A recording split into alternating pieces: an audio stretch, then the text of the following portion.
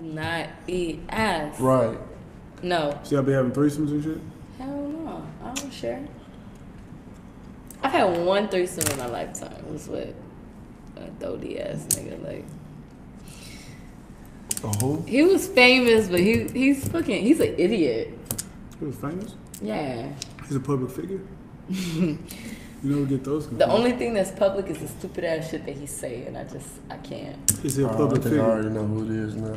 Who? Is he I'm not local? gonna say his name. Say it. Is he local? No. Turn this shit off. Actually, kind of correlates with the public figure Young Joe. A little bit. Young Joe wasn't signed to T.I., was he? Yeah, he is. Okay, yeah. Okay, yeah. So this person was also signed to T.I. Was or is? Yes. If it ain't T.I. or Young Joe, you wasted your time. B.o.B.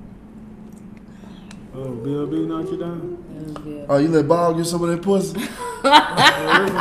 It was him and his girlfriend. She had fake titties though.